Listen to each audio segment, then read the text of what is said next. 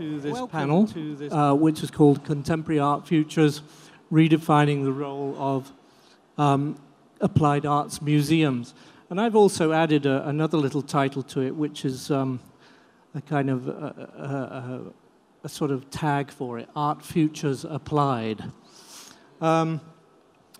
This particular panel came about, actually what I should do is first introduce myself, isn't it? Yes. Otherwise you have no idea who I am. My name is Julien Robson. I'm an independent curator. I currently work in the United States with collectors, but have been a museum curator in the United States at the Speed Art Museum in Louisville, Kentucky, and also at the Pennsylvania Academy of the Fine Arts. During the 1990s, I worked here in Vienna with art galleries, with commercial art galleries, and previous to that, I worked in the university system in the United Kingdom in art galleries and universities.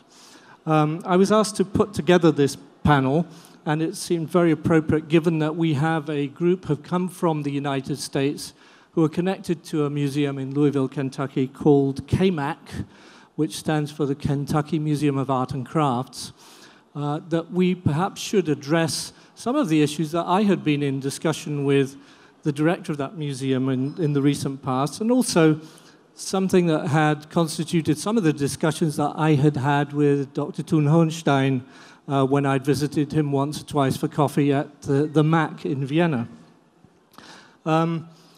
Primarily, this is a panel that's about the way that the boundaries of art practices have become porous, and how are we to address that.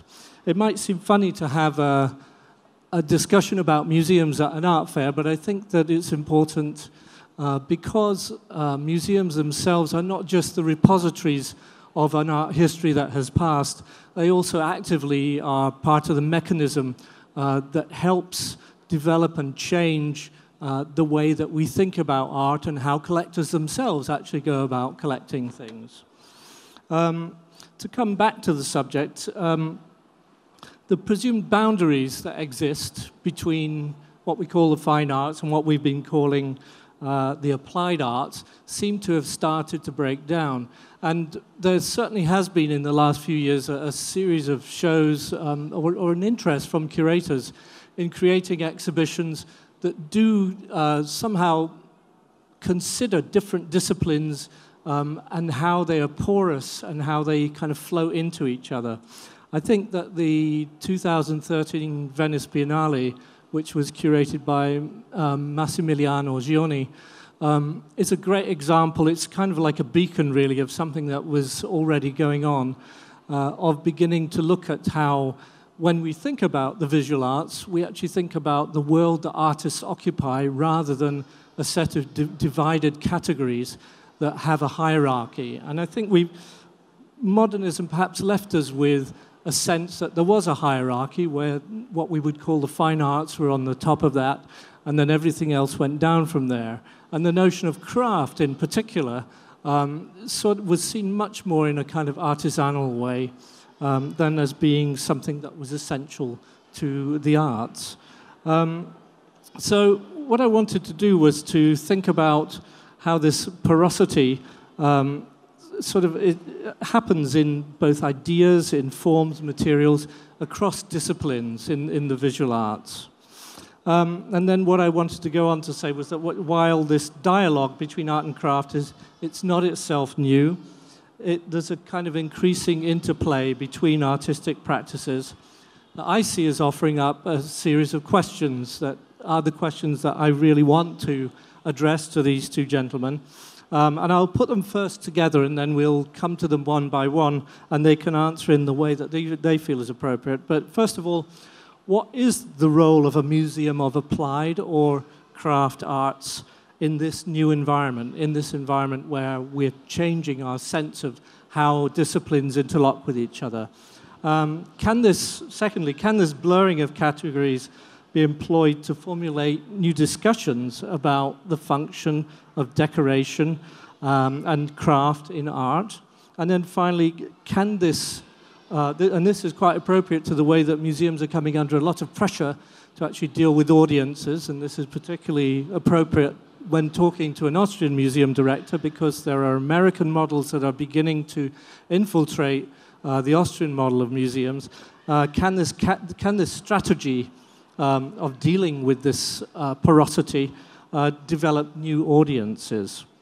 The two speakers we have today are, first of all, Aldy Milliken, who's on my left, and then Dr. Thun-Hohenstein, who is the director of the MAK, the Museum für Angewandte Kunst, the Museum of Applied Arts in Vienna. Aldy Milliken came to Louisville, Kentucky from Sweden. He's been the executive director and chief curator of the Kentucky Museum of Art and Craft, KMAC, since 2012. He's also an adjunct professor at the University of Louisville, which is a role that comes with this director job. He completed a degree in studio art at Lewis and Clark College in Portland, Oregon in 1989, and also took a teaching certificate. So from 1993 to 97, he taught at Jakarta International School, Indonesia, and then the American International School in Budapest, before he joined a gallery called Zinc Gallery in Stockholm as its director. In 2003, he founded Milliken Gallery in Stockholm, where he ran an international program of exhibitions. And he continued this until 2012, when he was invited to join KMAC. The city of Louisville was very lucky to get him. He was, whilst in Stockholm, he was a founding member of, is this Stockholm? Which is a Swedish cultural awareness organization. And from 2003 to 2009, he was a board member of the Swedish Gallery Association in Stockholm. He's curated numerous exhibitions in his various positions, as well as being involved in numerous cultural initiatives in Louisville, Kentucky. I have one quote from him, which I think is a useful one to throw into this arena, which perhaps points to the way that he's rethinking the way that KMAC should actually develop its program. And he says, "The museum explores the relationship between art and craft by identifying art as big ideas and craft as the intersection between process, materials, and labor.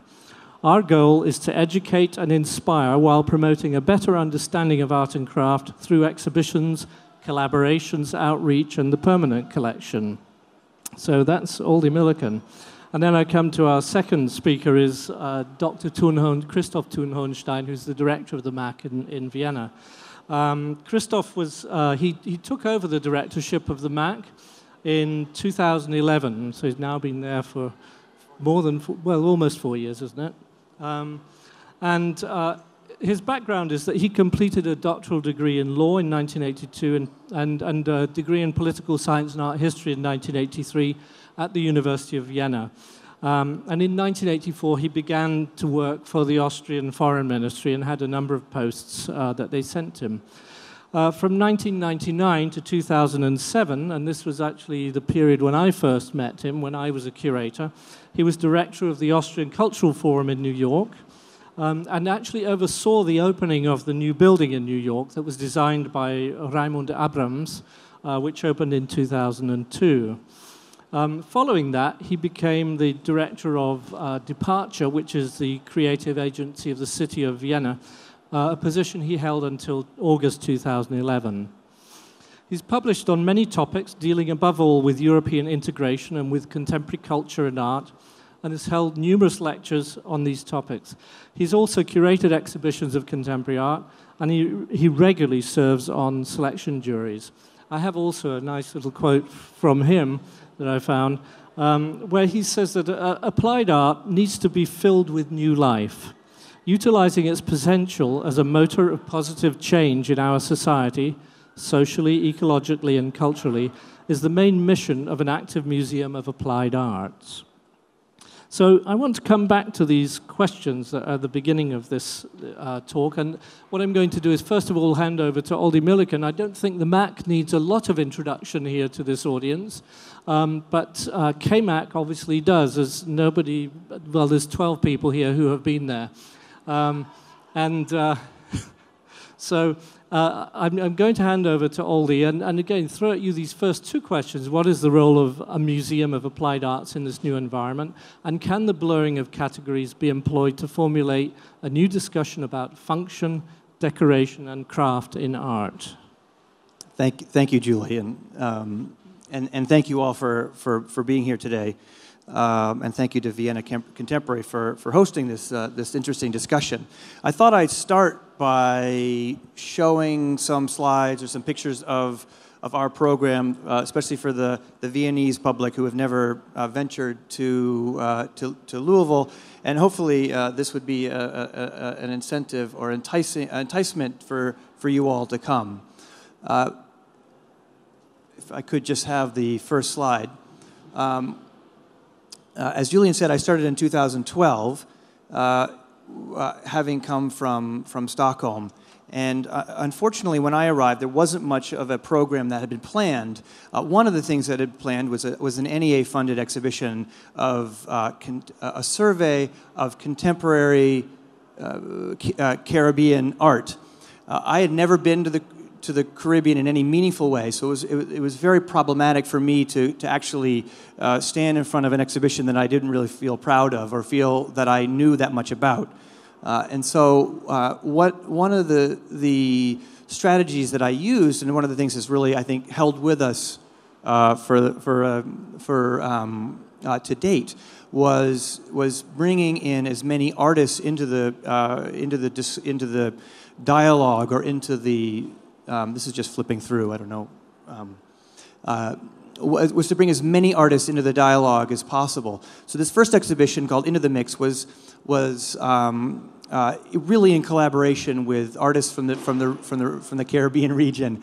And one of the things that I wanted to express when also when I got to the museum was that the museum should not be precious. That we should be able to activate the museum starting from the outside. So this is a work by Sophie Malnaldo. She's an artist based in New York, but also living in Puerto Rico, and so she started this work by wanting to really activate the street. It's just flipping through. Yeah, but it's moving faster than I'm ready for. Yeah. It shouldn't be automatic. See, I'm not touching it. In any case, I'll speak faster, and maybe my portion will be better. So we really wanted to activate the street. Again, I think what is interesting to note with the city of Louisville is it's much like many Midwestern cities where the downtown is not as populated as European cities. And I think it's very important to note. One of the things that we really have to do in our museum culture in our city is bring people to the downtown area. Most people live on the surrounding outskirts of the city, and everyone has to come to the downtown by car. And so I was really thinking about how we can activate the street and sort of rethinking our relationship to the city. And so Sophia's work, and you can see it in the background of that little small slide there, was really sort of intentional. And the other thing that was interesting with Louisville was it's a city that was in its prime in the 1880s. It was well, I mean, to some extent, and so I think I wanted to respond to the buildings and the architecture of that time. The next slide, when we get it there, is a work by Christopher Cozier and Ebony Patterson. And Christopher has made small prints and made an installation of small prints. His parents were bureaucrats in the Trinidadian system, and I felt like printmaking, a conversation with printmaking, was sort of relevant to this first exhibition. And then Ebony Patterson uses textile work in a contemporary setting, in a contemporary way. She actually took her, she made her pieces by sending them to Walmart and then embellishing them and adding to textiles. And certainly, textiles is something that we talk a lot about in the art and craft world in the United States. The third slide from that show was Christopher Kozier's muscle car. It was a sound installation. We parked it out front, and he wanted to make a sound piece. And so again, we activated a strata that had never been to the museum before. We really wanted to reach out to mechanics, to people that were making very finely tuned cars. I've got no idea what the next slide is. No, the next slide is we can just run it through. Actually, it doesn't matter. We just go through. The next slide comes a little bit later in our program, which is an exhibition called "The Ritual and Residue: The Art of Drink." And we started to want to think about how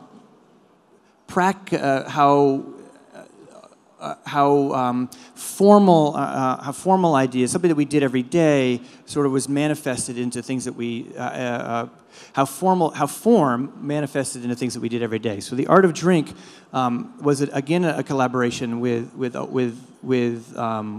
artists and with the public. It was a very socially motivated exhibition. The first work was by Tom Marioni, who's made the act of drinking beer is the highest form of art, and it was done in the 1970s. And it's a very interesting conceptual piece that engages artists in the community, and then also is something that is a performance that Tom Marioni does in a way that he activates, which you can see here. So he's going to cut me off soon. And then dotted throughout the exhibition were vessels and forms. Dante Marioni of a glass blower. This piece by Peter Spenger also was something that we loaned. And then this work right here by Matt Cummings, who's a local glass artist, and he created a whole series of vessels called the Pretentious Beer Company. And it was a way, he wanted to develop a system in which we could experience beer. And this is the artist talking about his pieces. And there you can see on the table there are different beer glasses and different types of beer, and then the public experiences the beer. So obviously one of the ways in which we're attracting our public is to find activities that connect us and are common for all of us.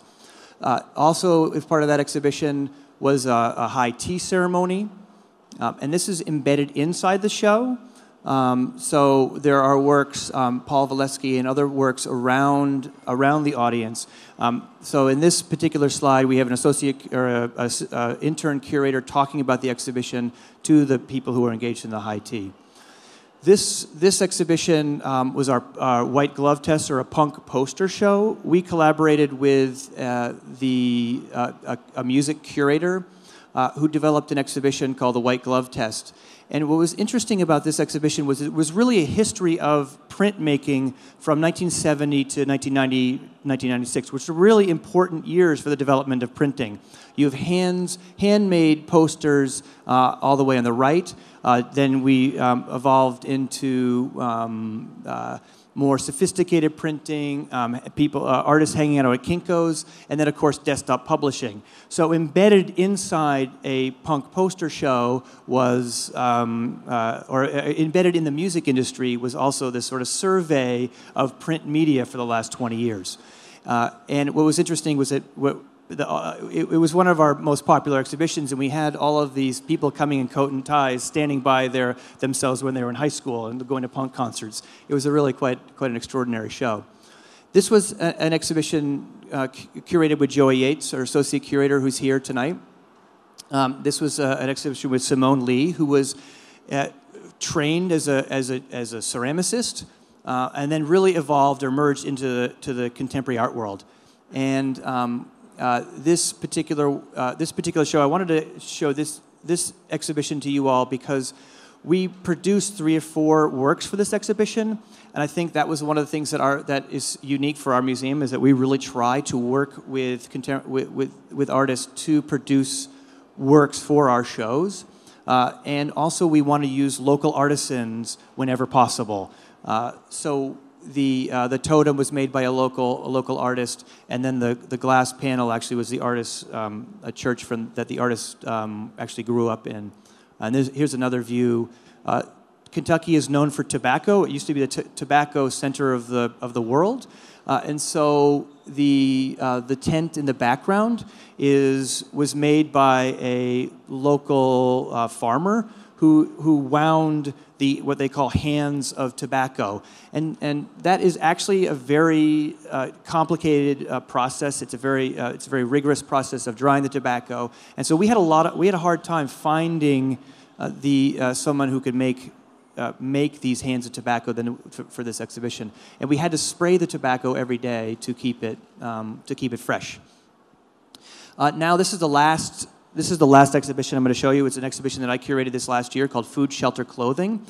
This is a work by Kenyatta Hinkle, who actually made her own museum, was the director of her own museum, and was an artist in her own museum. And this was really a negotiation that I went through with this artist. She's African American, and obviously we wanted to have a discussion about perspectives, curatorial perspectives in the exhibition, and certainly both being a woman and being African American and not being represented in museums, I think is something that American museums really need to think about. And I wanted this exhibition to start with this piece so that our public would understand that I had my own curatorial position and that they should challenge that curatorial position. This is further into the exhibition, again on the first floor. And then this is, I think, sort of relevant for today's discussion. There is a barrel maker on the far left. So this is a workshop with a barrel maker. It's a very traditional practice in Kentucky, in the Midwest. And then the woman on the right is actually making kombucha. And because the show was about food, shelter, and clothing, I wanted to look at other alternative forms of how people conserve food, how people are thinking about different types of food. And so embedded inside the exhibition, I wanted to activate the space with other forms, other traditional craft-making practice. This is a work by Ming-Wei Lee. He's a Taiwanese artist. This is called the Mending Project, and I think this also is something that represents the relationship between art and craft that we're really trying to explore in the museum. This work is activated by a mender, someone that mends clothing.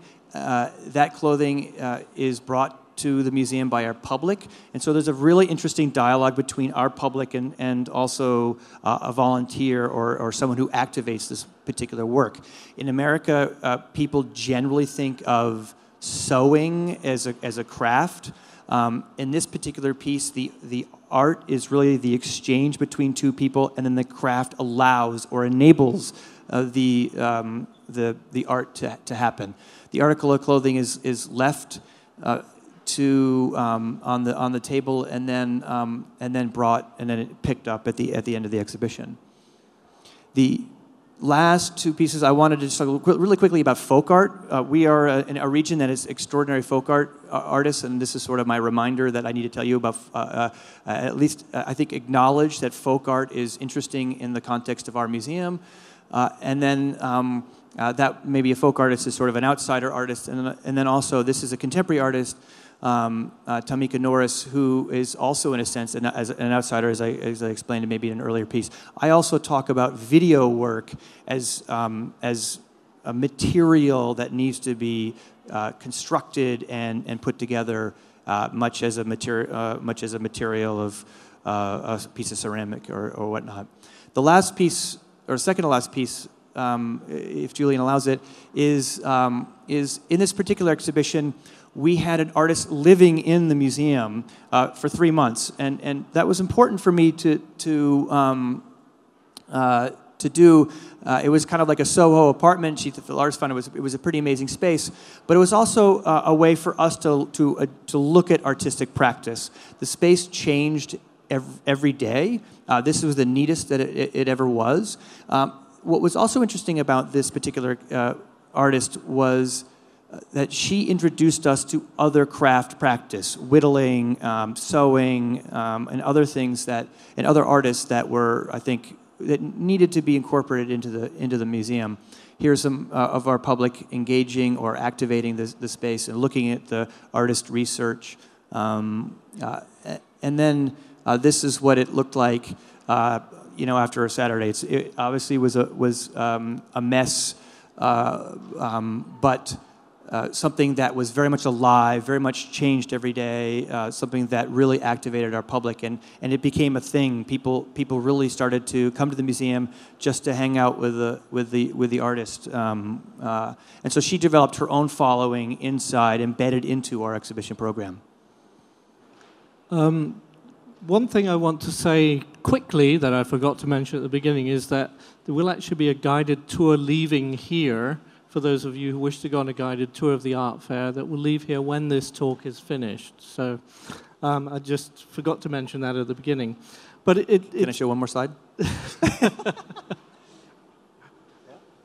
This is also a part of Food Shelter Clothing. Was this grain pit? This is an economic exchange area that was placed in a local bank.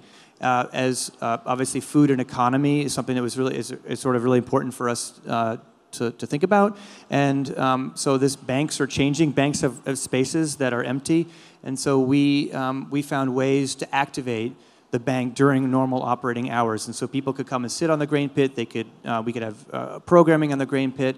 Here we are trading bread for work. So we had another local artist make bread as a currency, and then trade it for other types of activities. Thank you. Sorry, I interrupted you then. You took a breath. Yes. Sorry that was so fast. Before I hand over to Christoph, I just want to bring up one point, and that is that it's interesting to think about this notion of the porosity of artistic practice in relation to two museums that are situated in cities in different parts of the world that are of a different scale, one of which obviously has a long history. The MAC is 150 years old. KMAC is 30 years old. And I think, as you can see from Aldy's slides, that KMAC is, in relation to the MAC, is a small institution. But I think what's important to both institutions is given that they exist within particular types of communities, is also how do they relate to those communities. And it's clear that what you're trying to do is also to expand on the notion of how this can be relevant to your particular community.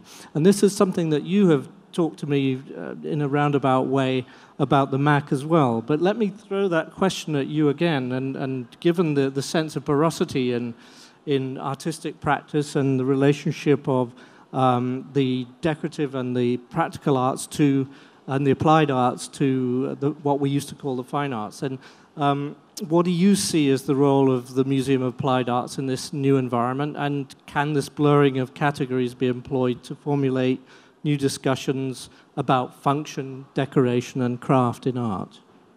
Okay, thank you. Can you hear me? Sorry about this kind of peculiar state of my voice. It's the reason I've been enjoying. No, but it's okay. I would like to kind of connect also what you said, and I was grateful that I don't have to talk so much. Yeah. But I can't compete with the visual power of slides, obviously.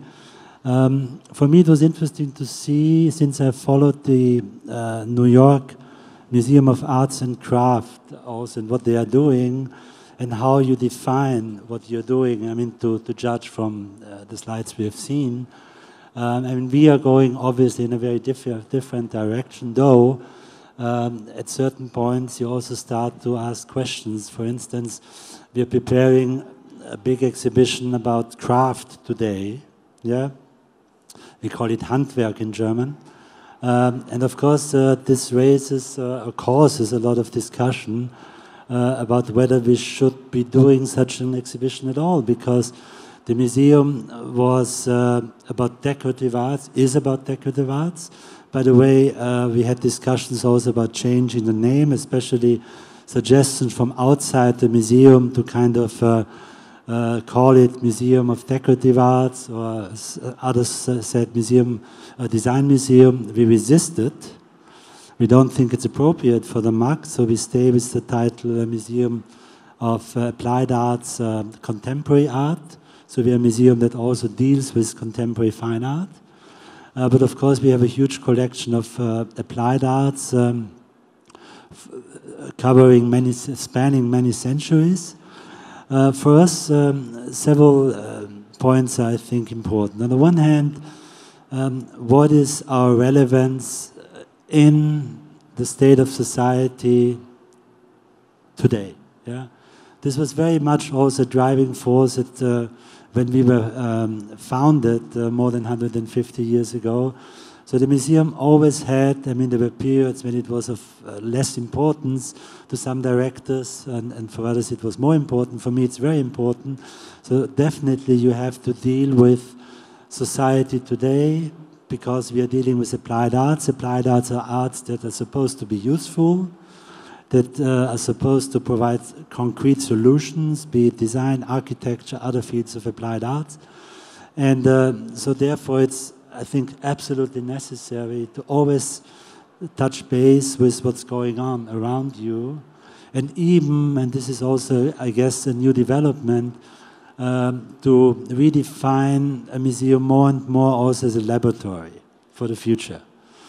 But we are at the same time a museum. Why? Because we have a huge collection of almost 600,000 objects, and we have to show as much as possible of the collection. It's a few percent. It's a small percentage anyway, but that's the problem of any major museum. But we have to work with the collection. And the obvious solution to that problem is that you try to kind of construct a relationship between your collections, what you can kind of learn from objects of earlier centuries, in particular Vienna 1900. We can still learn a lot from Vienna 1900, but also from other periods in time. And deal with the contemporary on the other hand, yeah. And what's also interesting is that last year when we opened the MAC Design Lab, we had a very long discussion preceding that particular major project, the anniversary project of our 150 years, of how, first of all, to define design. The usual notion of design starts somewhere in the early 20th century, and of course today it's a term used a lot and also misused a lot.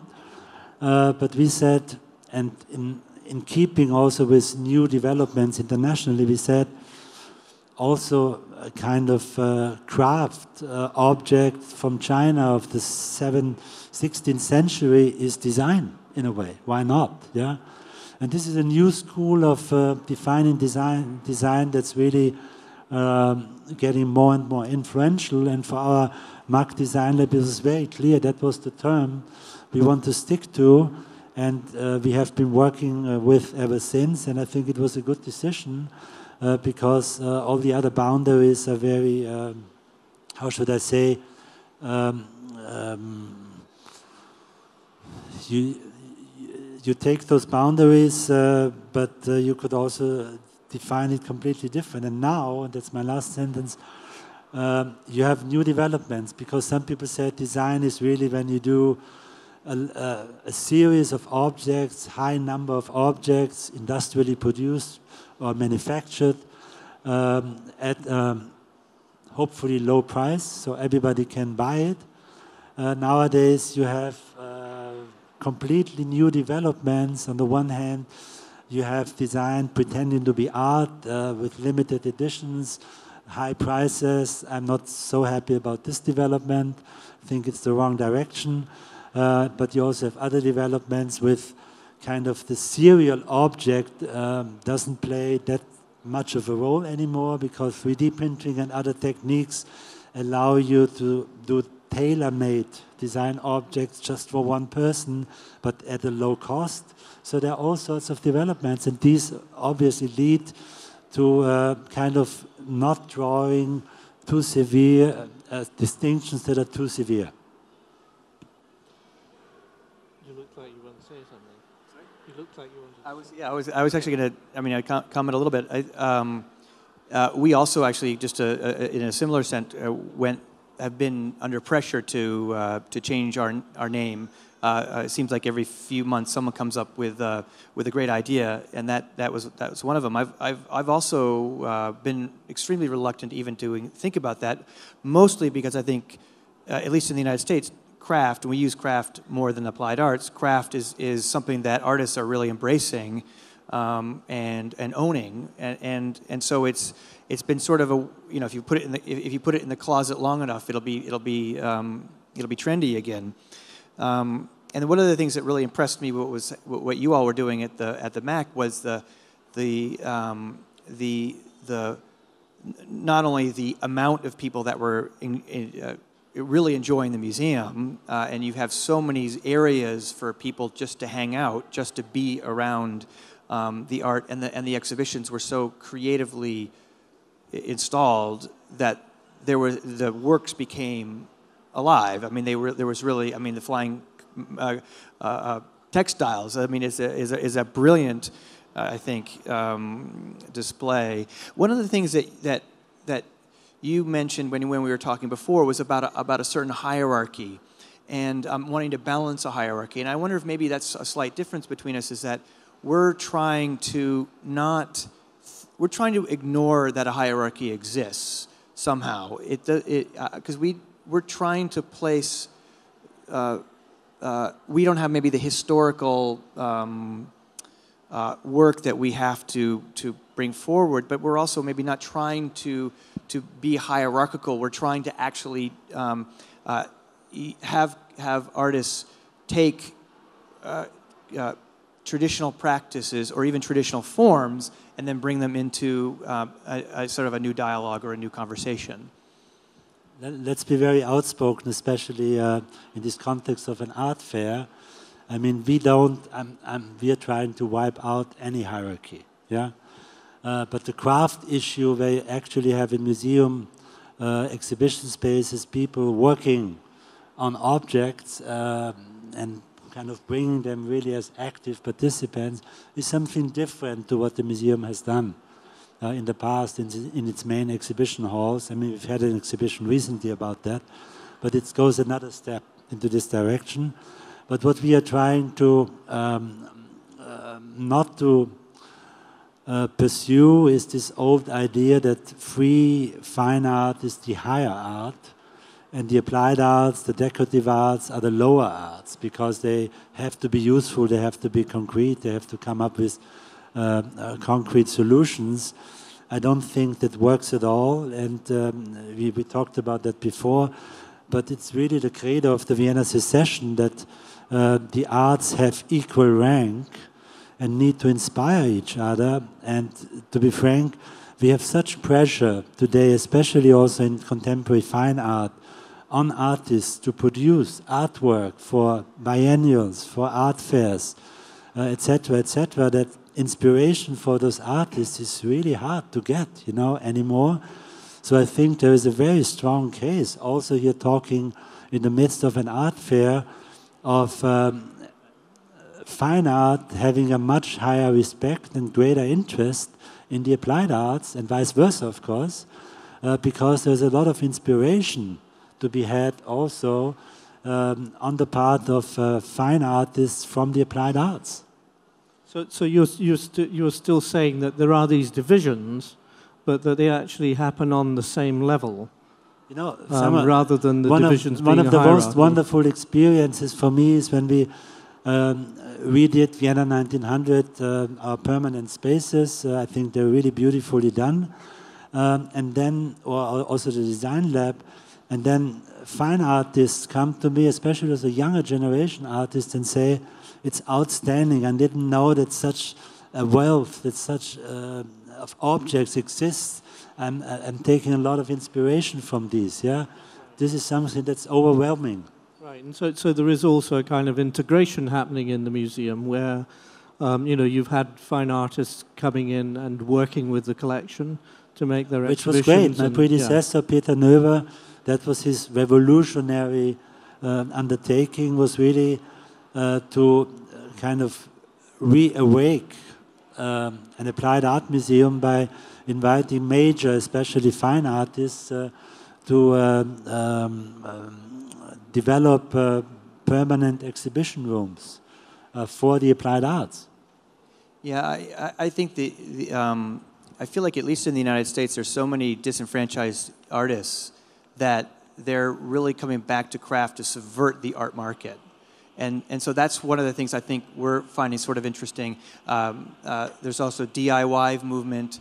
And so I think one of the things that we're trying to position the museum as is trying to at least honor or balance non-university trained artists, for instance, so that we're valuing their work as much as a university, or not even sort of maybe not even separating them as in two different categories. And that's what we're sort of alluding to with folk artists. But we again in our area, the school system does not dictate who is a successful artist or not. And so we have to really be attuned to artists working in all different genres and all different ideas. So we can actually put a teapot as a sculpture next to a fine art sculpture and not even say that they're one or the other somehow. I think it's great. And I think we should encourage also artists, and it's always vice versa, to take a much greater interest in what's going in the newest developments in other disciplines, because artists have a very selective interest. For instance, a lot of artists are interested in international style architecture, but there's very little interest in the newest developments of architecture that in many cases doesn't involve building at all, but for instance, devising tactical urbanisms or whatever, or there's very little interest in the newest developments in design, which doesn't imply to a large extent kind of designing objects, but designing strategies, designing apps, etc. And there is not enough interest in that. So it's also a kind of old-fashioned notion of design that many artists are interested in. Exhibitions proving the rule, as always, Do you think then, I mean, both of you, do you think then that a museum can also be a kind of catalyst for artists to kind of open up the way they think also? You pointed to people, Peter Neuwer's bringing artists in to actually work with the collection and so on. And we had personally a kind of encounter with that with a young artist we visited the other day who talked about she'd been asked to do a show at the MAC and she was busy doing her things, and then in discussions with the curator she discovered that really she wanted to kind of learn about the collection and to engage with the collection. And do you see that as a kind of vital way of helping artistic practice develop? It's absolutely necessary, and I have been kind of frustrated in the last couple of years, and one of the motives for me also to initiate the Biennale in Vienna, which is the world's first one to combine art, architecture and design, is exactly to commission exhibitions that show the latest thinking, especially in the disciplines of design and architecture, and but add major art shows to it, so that people really are encouraged to come and look, and then also have a look at the other exhibitions they would normally not see.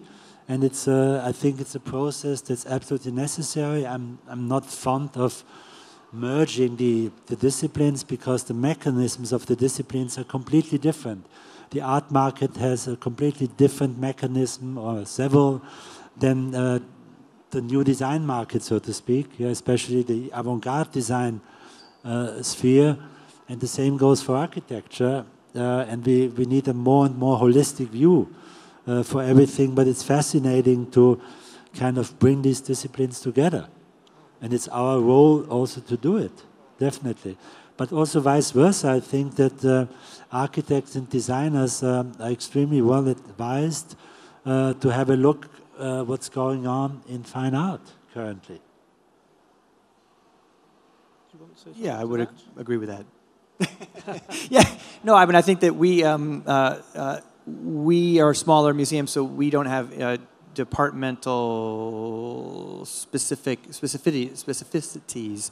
So our departments or our staff is looking very much cross-disciplinary. So we actually, and I'm not sure that even if we had a staff of 100, 150, as you do, that we would, that at least we would try to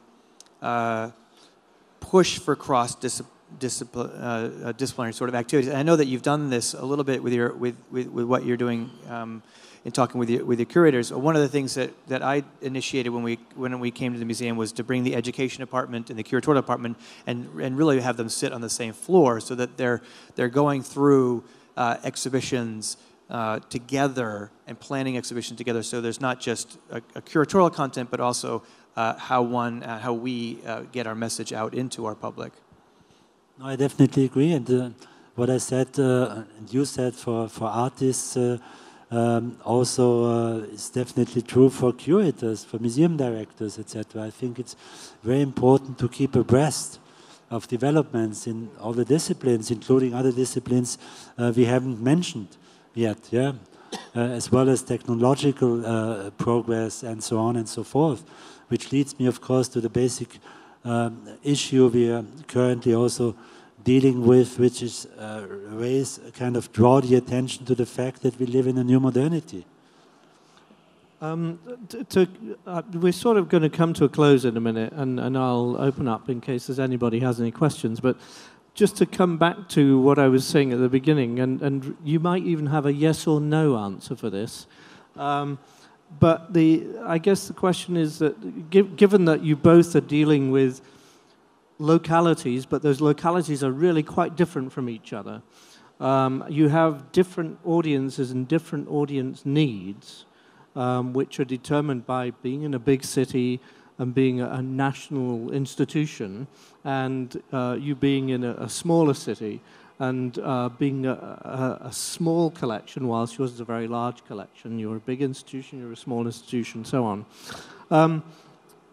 Given these approaches that you've both been describing, and the pressures that you come under in terms of audience development and the need to get people through the door, do you see these strategies of thinking about this porosity and the need to create a kind of interdisciplinary engagement, which doesn't necessarily mean things just blending into each other, but that interdisciplinary engagement.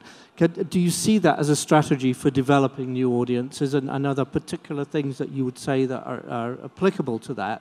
Maybe problems that it brings forward, or very positive things that it achieves?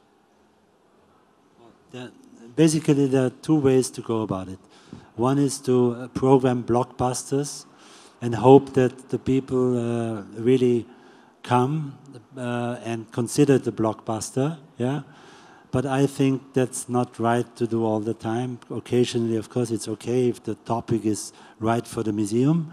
I think it's much more important in terms of learning to really broaden your programs in a way that you reach out to a much larger audience, and this audience development is extremely difficult. Yeah, so we are working on it, but I can tell you that in Vienna, I guess that 85 to 90% of museum visitors in Vienna have academic degrees, and that gives you a really kind of cruel picture how much we have to do. And it's probably a little bit different in the US, but still the percentage of people with academic degrees is much too high. I'm saying we need all those, but we need in addition a much larger percentage of people from somewhere, I don't know, police people, fire department people, and so on and so forth. And we have to work on that, especially as the Museum of Applied Arts, doing things that are very close to what what the life of those people is. Yeah. Yeah, and I think that we're doing something that along those same lines, where we need to initiate collaborations, and so we use the everyday object to infiltrate the bank, other institutions, Metro Hall, people's homes. And so we're almost initiating pop-ups that are broader or extend outside of our physical space, and partly because of the fact that we are a very small institution, and that we want to be, or we are ambitious, and we know that we need to reach more people. We have to use whatever resource we can to have a strong foundation, but then also get out into the community as much as possible. And I think that's one of the things that's happening in culture in the United States, is that's now an expectation. We've got a new director new conductor for the symphony. He's playing on the street in Louisville. He's doing road shows, if you will. And so culture is I think is expected to not be static, and to be something that really initiates people, to bring them in to the doors of the institution, and that's something that's really changed quite a bit for us as well. Well, I'd like to thank you both for participating in this panel, and I want to open up to the audience just for a couple of minutes in case there are any questions that people may have that they want to pose to our two speakers. Joey's got a question. Does he? Do you have a question at the back there? Hi. This question is for both Christoph and Aldy. You're both in charge of a museum that is in the service, or particularly Christoph, your institution, in the service of decorative art, functional art, historically, and of course, craft being a word that all these institution has to deal with, which connotes function and decoration. But you also seem to want to focus and have an importance for contemporary art, which I agree with. Contemporary artists offer more rigorous kind of intellectual investigation into things. It makes sense that you would want that as part of your mission. But on the effort of collecting, how do you collect, or what do you collect, or who do you collect that helps pay service to what the history of your institution does, but also recognizes contemporary artists who are doing the rigorous intellectual work? Yeah, this is a conversation that Joey and I have talked about a lot, because I believe that our institution should collect, and has a responsibility to collect in the city. And we have a small collection of, 300 objects. Most of it is folk art. There are some design objects. We were just given a few pieces by Wendell Castle, who's an important American designer. And I think that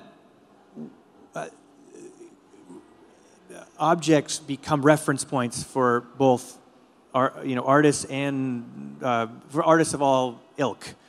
So that we need to represent the best form or best ideas at that moment. So whether it's a folk artist or a wood-turning bowl by Rudy Solnik, they're still reference points of creativity. And I think that's something that in our city, this is a city with many, many museums. Where there's one large collecting institution, and then there's us. And I think that collection institution will be better because we're also making a very refined and important collection of objects, whether you want to call it fine art or craft or not. And can you say something briefly about the Max approach to collecting today? The Max approach to collecting is, to put it bluntly, that it is the most frustrating part of my job. And frustrating. And I can tell you why, because there's magnificent art around, yeah? There's also a lot of bad art, but there's great art around, there's great design, great other applied art, and you have very limited possibilities to actually collect it. It's true, we have a huge collection, but when you see things at art fairs, in galleries, at auctions, in auction catalogs, etc., you think this should really belong to the museum. And you know exactly that in most of the cases, it won't go to the museum, and that's the frustrating part. Of course, we don't want to collect everything, but there is a huge amount of fantastic objects on offer. And in that sense, we are trying to collect, on the one hand, we, of course, want donations. We have to be very smart to get the right donations, especially in the context also of large exhibitions. Yeah, so that's always a very good mechanism. And I'm not talking necessarily about living artists and disabusing the artists. I'm talking about just the occasion to get things going. Yeah, we have Josef Frank exhibition coming up, so this is a good mechanism to find interesting kind of occasions, opportunities to enrich our Josef Frank collection. Yeah. Mm-hmm. And then, of course, we can buy a little bit, but not enough. And so you have to be very succinct and precise on how to choose the right pieces to add to the collection. So you don't have a budget to collect objects? Is that? No, we have a budget, but it's a small budget. We have, which sounds maybe a little bit paradox, due to a mechanism called gallery promotion. We have a larger budget for contemporary fine art than for the applied arts. But we get more donations in the applied arts. Right. Thank you. I think on that note, I'm probably going to have to pull this to a close, unless are there any more questions? I might sort of have a question. Do you have a question? Well, are there other reference museums for you in the world that's your size, or is navigating this relationship or blending the boundaries? And the reason I ask that is because when I took this job, I read this book, Thinking Through Craft, that Glenn Adamson wrote, and now he's the director at the Museum of Art and Design in New York, which you referenced. And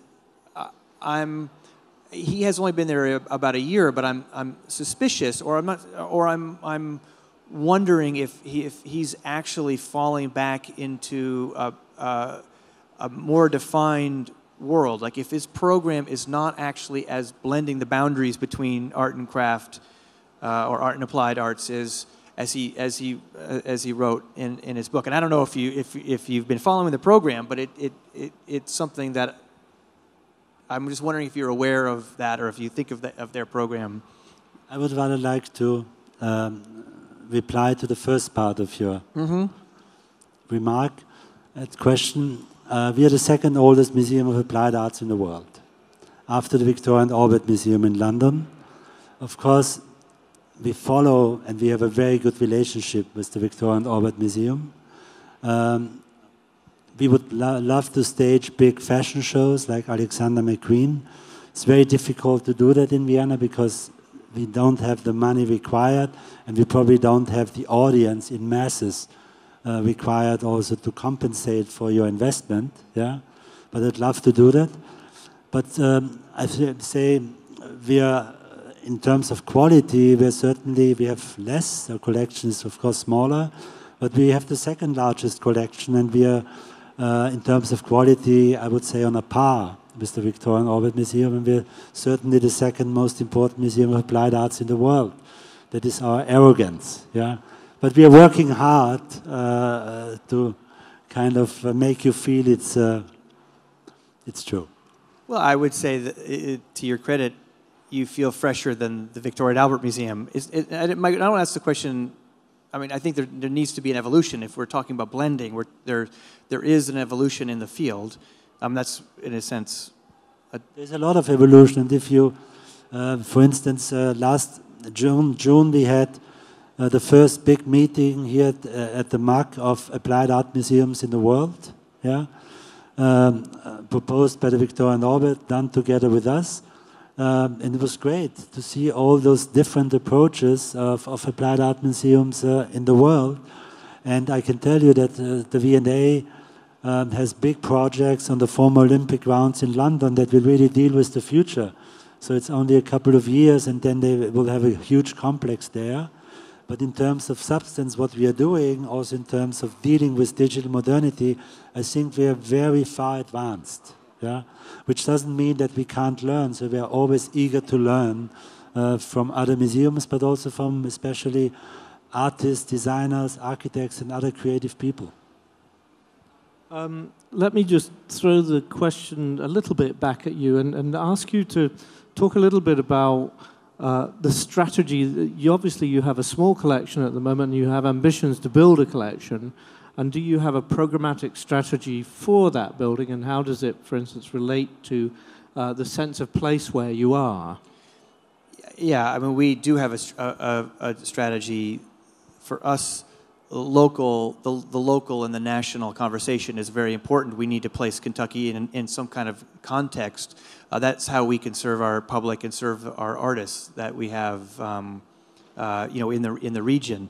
So it's very much both a knowledge of the regional art scene and then really important moments in the art world through either objects or conceptual works or whatnot. But we're very clear about the national references that we need to have in our collection. And then we have no budget to buy art at the moment. So there is in the U.S. I think more of a climate for people to make donations. I think the hardest part for us is to not necessarily listen to our donors, but to encourage donors to think as we do and to search those important objects. I'm a firm believer in each applied art museums and arts and crafts museum and design museum defining its very own special way. I don't think, I mean, when you have contemporary fine art museums, you know more or less the pattern, you know, how they work. I think it's completely different with applied art museums because there are all sorts of different constellations, and I think each and every museum has really to develop on its own, learning from others, but it's not to be kind of identical to any other museum. I don't think it's possible in the field of the applied arts. Yeah, I totally agree with that. The one of the works that one of the artists that we're looking at is an artist named Edgar Tolson, who is a folk artist that was in the Whitney Biennial in the 80s, and 1973, and he was brought into this incredible platform of the international art world, and but completely missed by both the Speed Museum and our museum. So it was. I think there are moments like that we really need to think about, and that's something that we can offer our public. It's a Kentucky artist, again, on an international or national platform. I will close at this point, and just say that, yeah, it's interesting that two museums that obviously we know the differences of them from scale and history. I think it's very interesting what Christoph was saying about every institution within the decorative arts and the crafts really has to kind of find a model of its own, that these contributions that each museum make actually constitute a wonderful constellation of possibilities that are very different from what seems to be a kind of homogenized sense of how a fine art museum operates, perhaps creates a greater field of possibilities. And so I'd like to thank you both for your contributions and for giving us insights into the challenges that you face. And I'd like to thank our audience for coming, and also again to remind you that there is a tour leaving from here after this talk. Okay, thank you.